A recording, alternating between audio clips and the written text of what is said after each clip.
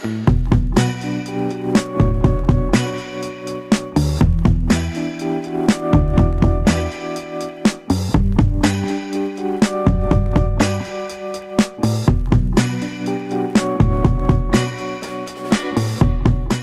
and welcome to another special bulletin for JW Watch.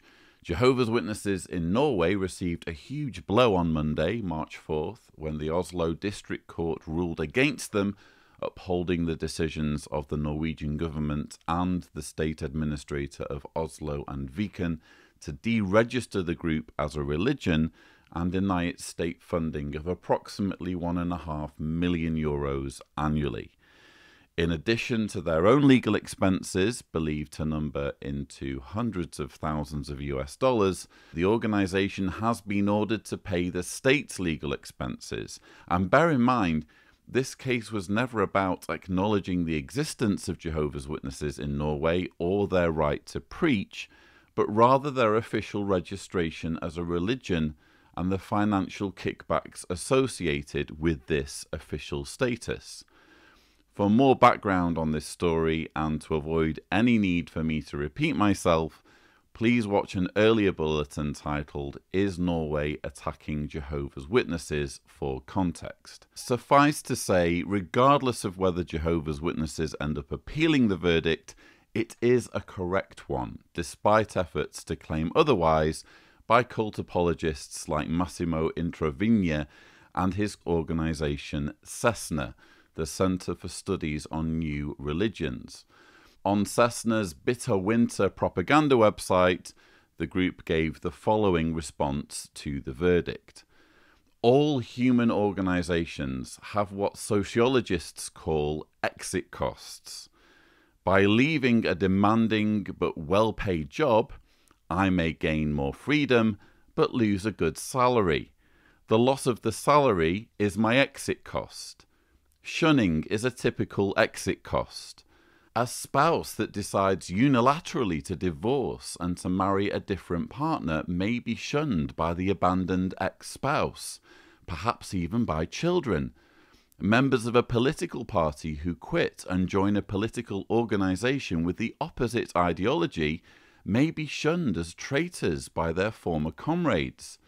Several religions, including Islam and branches of ultra-Orthodox Judaism, treat apostates in a less charitable way than the Jehovah's Witnesses. The Norwegian judge's argument is that to avoid the exit costs, we are compelled to remain in a religious organisation we may no longer believe in and are thus denied our right to leave it, that is enshrined in the European Convention on Human Rights.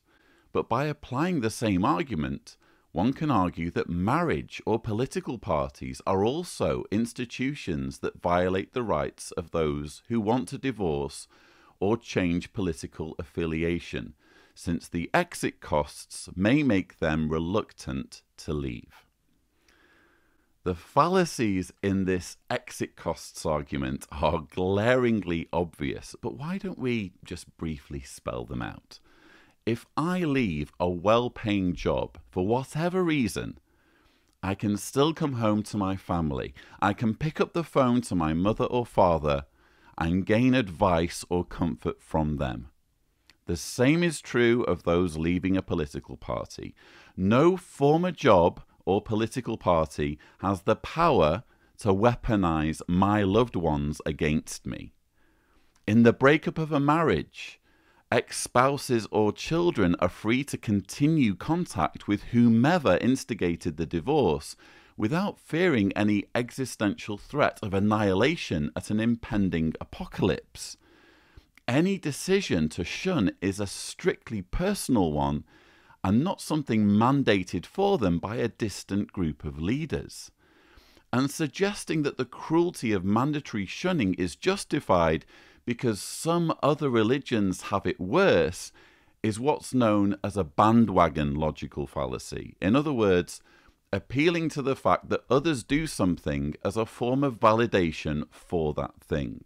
As a side note, in 2016 I interviewed ex-Muslim Imtiaz Shams, founder of the organisation Faith to Faithless, on this channel, and he told me that in his opinion the psychological torture of shunning is worse for an apostate to bear than threats of death or physical violence. In terms of the UK and also in the West, there is a risk of things like honor-based violence. So, you know, we've dealt with people who've been at risk from their families, again, often girls, not always girls. For example, if you're a guy and you're out of the closet, so to speak, there's been cases where people are threatened by other people, and it's a very bro type thing, like, bro, you didn't say this about my religion, I'll hurt you kind of thing. So that happens. But what I often try to unearth, which isn't just about the physical violence, but often the emotional violence, you know, like this idea that you can be kicked out, you can be shunned by your family or your community, which I'm sure you guys have probably just as much or more experience with than we do.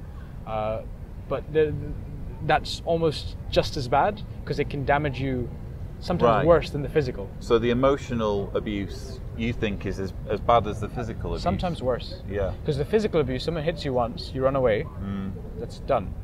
Emotional violence can stay with you for decades, you know. Right. And we deal with a lot of people with mental health difficulties that come from being shunned, being kicked out, being told you're nothing, having narcissistic family members, all that kind of stuff. Yeah. So.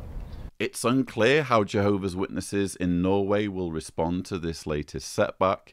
In January last year, JW.org posted positive news from earlier in the case, so it remains to be seen whether they will now post about this negative development, and if so, what, if any, spin they will put on it. In terms of options, the organisation could well double down and appeal the verdict, but further defeats, perhaps in higher courts, could only serve to raise more awareness internationally of the wrongfulness of shunning. Ultimately, Jehovah's Witnesses find themselves on the wrong side of history on this issue, and their only path to securing credibility and the rights and privileges afforded to all religions is to eliminate their cruel, harmful policies, particularly that of using family relationships as emotional blackmail to keep people inside an organisation they would otherwise leave. Anyway, that's all I have for you. Please don't forget to subscribe to this channel for future updates as things progress. And as always, thank you for watching.